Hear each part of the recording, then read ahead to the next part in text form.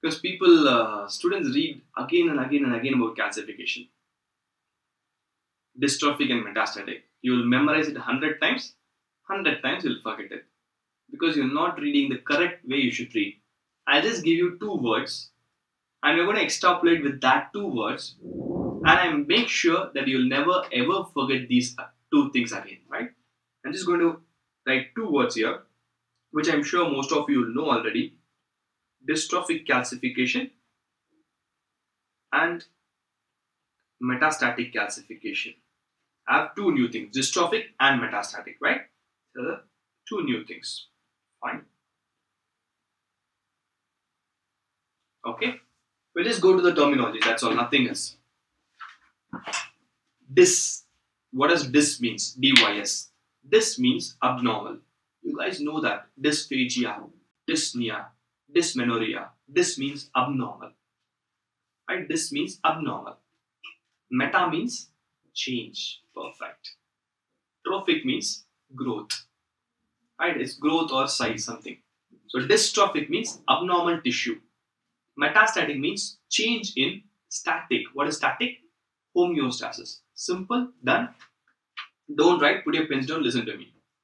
Metastatic means there is a change in the calcium homeostasis because we are talking about calcification. There's a change in the calcium homeostasis.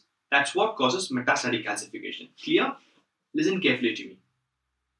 So when my change in calcium homeostasis, excess calcium will cause calcification or reduced calcium will cause calcification. Obviously excess calcium. So what will be the serum calcium in metastatic? More. Hypercalcemia. So hypercalcemia is a thing which causes calcification in different tissues. Okay? If a person has lots of calcium in the body, can it get deposited anywhere in the body? Yes. So the organs will be normal, but the patient's calcium level will be more. So next question is, what causes more calcium level? Which hormone controls it? Parathyroid. So first and the foremost causes hyperparathyroidism. First. Will renal failure cause? Yes. Because due to renal failure, I'll have secondary hyperparathyroidism again. So renal failure can also cause. Right? And there's something called as milk alkali syndrome. We will not go into much depth about it because it is rare. These are the two common causes. I want you to know the two common causes. Fine. So I'm having this calcium excess in the body. It's going to get deposited in different organs. Which are organs they are going to get deposited is two things. One based on the vascularity and one based on the pH of the organ.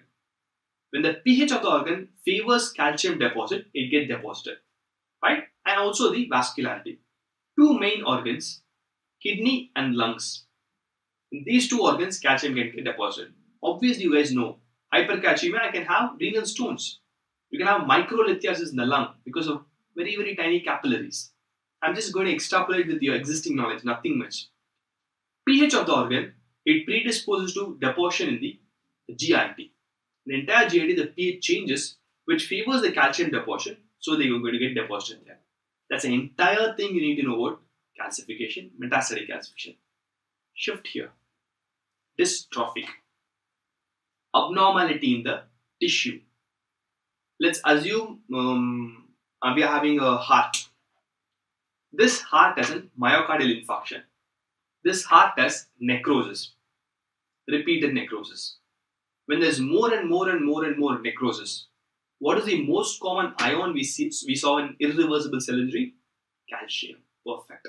So when this heart has a necrosis, at this point, I'm going to have more calcium. Am I right in saying that? Yes.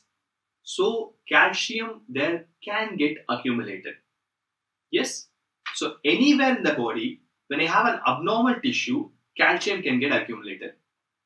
When calcium gets accumulated here, locally in that tissue, do you think the serum calcium will be normal or abnormal? Absolutely normal. No disturbance in serum calcium. Homeostasis is perfect, but this tissue is abnormal, so I'm going to have calcification. Done?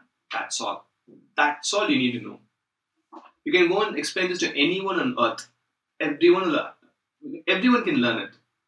You don't want to be an amazing doctor or have the first mark in your university to have knowledge about medicine.